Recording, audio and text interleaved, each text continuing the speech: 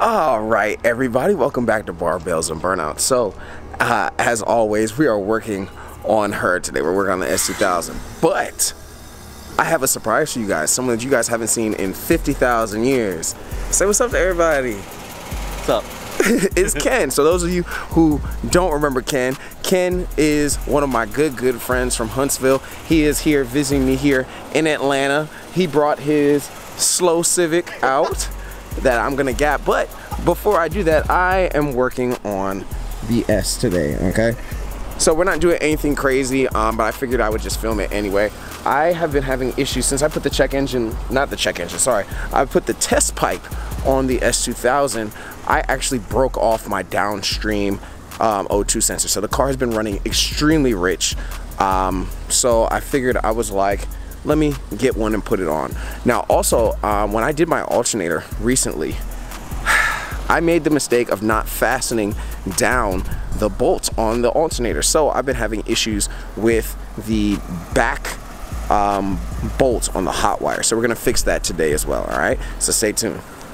All right, guys, so apparently I'm an idiot. We just went under there and I have an O2 sensor fully in there. I don't know why it was giving me a code saying it wasn't. It might have just been me, paranoid, thinking about it. For some reason, thinking I need a new O2 sensor.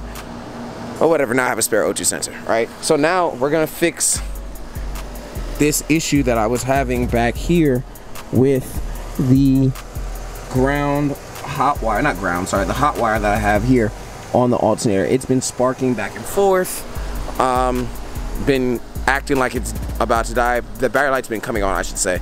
So I'm gonna put a spacer in there and see if it works. Hopefully it does.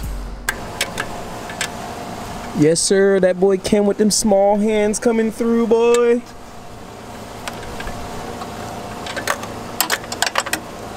hold on. I think I get an extension. An extension? Yeah. So the fun part is, I told you guys that I lost the bolts, right, for the back of the alternator. Here I am opening up my my tools kit, and the freaking bolt is sitting right there. Talk about luck. So we're just gonna throw that on the back and call it a day.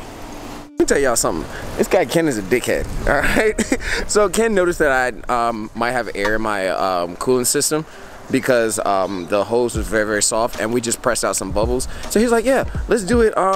Let's just bleed it." I'm like, I need to open the valve, put on one of the funnels." He's like, "I don't have a funnel. We just do it that way." I was like, "It's gonna spill over." He's like, "No, I'll be fine."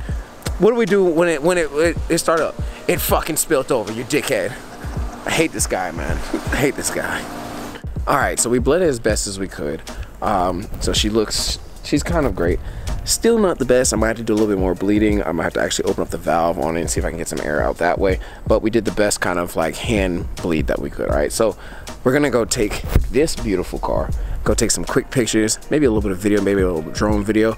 And I'll put that in here for you guys, but make sure that you subscribe, like, and share the video. Thank you guys for watching the quick video.